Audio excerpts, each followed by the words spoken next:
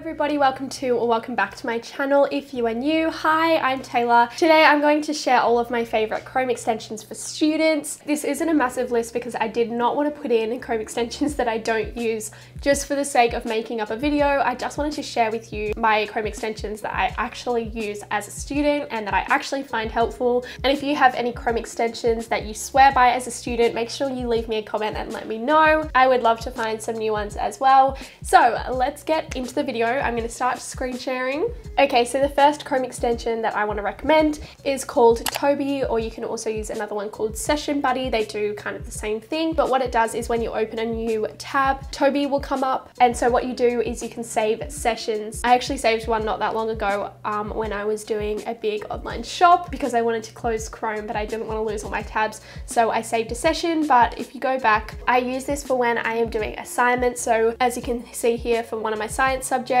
I had heaps of tabs open, wanted to obviously shut down my computer or something and didn't want to lose all those tabs. So you just press Toby and then you just press save session. You can name the session and you can keep going back to it or adding into it later. And then so say you are doing that science assignment, you just go here and press open 17 tabs and they all pop up and you're back in that old session. It's just a really good way of organizing all those Chrome tabs. I know that when you are doing an assignment, sometimes you can have an overwhelmingly large amount of tabs open of research or whatever for an assignment. So Toby really helps just keep that all in one place. Another one, as I mentioned just before, is called Session Buddy. So I actually don't know what the difference is. I had both of them and then I just deleted Session Buddy, but I think it is kind of ugly. So when I don't need to have it open, I have my other one on, which is called Lagom. Kind of irrelevant to this whole student thing, but I thought I'd just explain that. So I normally turn that one off on holidays or whatever and have Lagom on instead, which is a minimal browser page, as you can see here, which changes every day and I absolutely love it.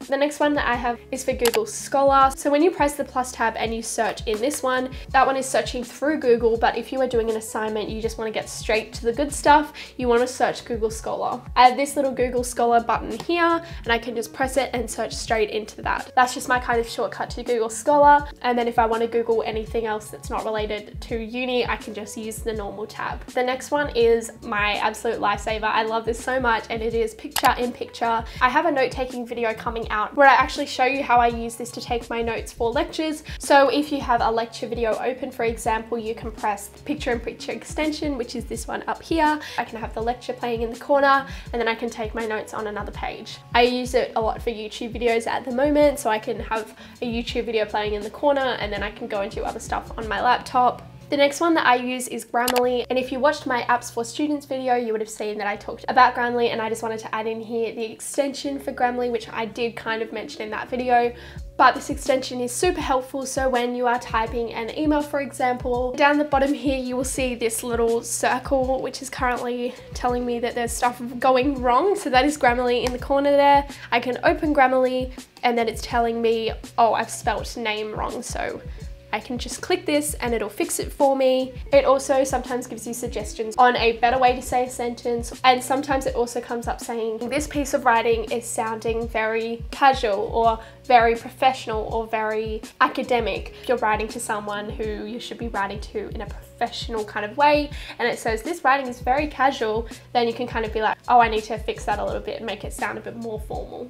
So that is Grammarly. Absolutely love it, and it comes up in most of the tabs when you're writing into Canvas boxes and emails in Canvas and all of that stuff. So I really like it because it appears everywhere throughout Chrome. The next one is Zotero. Of course, I will never stop talking about Zotero, but I would have mentioned Zotero in my apps video again, and the Chrome extension for Zotero is a super important part of how the app works. So say I go into this source and then up here I can just press this one and I can choose where it will save to. I've got a random music folder from my music subject from last semester.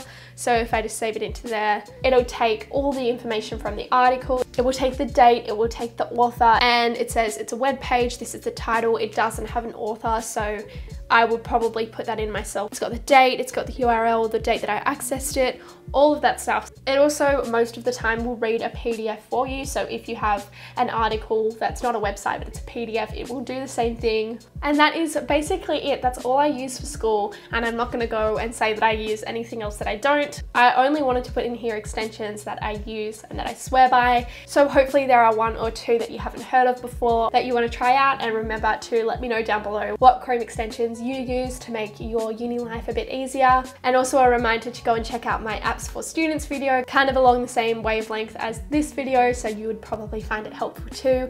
But for now, that is all. I will see you in my next video, and thank you for watching. Bye.